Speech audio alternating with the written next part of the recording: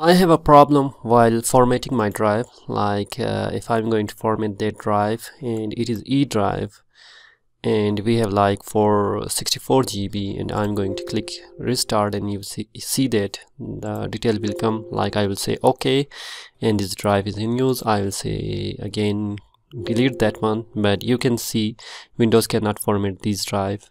Quit any disk utility or program. I will press OK and close that one.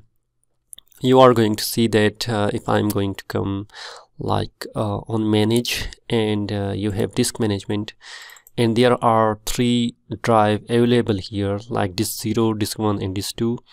And disk 2 is 256 GB, my SD card, which my main operating system currently working on that one.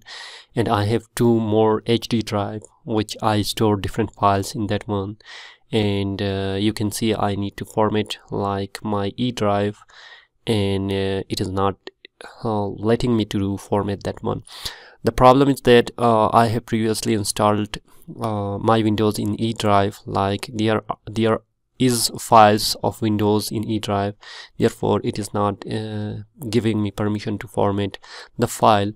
And how we are going to see now, let me just give you an option. Like we are going to right click in here and we will come in properties, and we have advanced system setting, and here you should come like in advanced, and you have performance. You are going to click setting, and here you have another tab for advanced, and then in virtual memory you are going to click change, and here we have E drive, which is clearly displaying like it is system managed.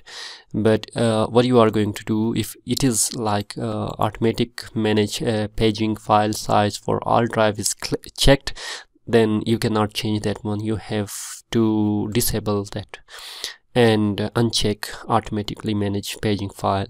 Then you are going to click E drive, and here we have no paging file, and you are going to click on set and then press OK here. Now again I'm going to come here and click on format, and remember that we have restarted and we have applied everything previously.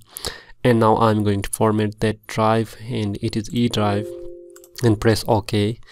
And now you can see format completed.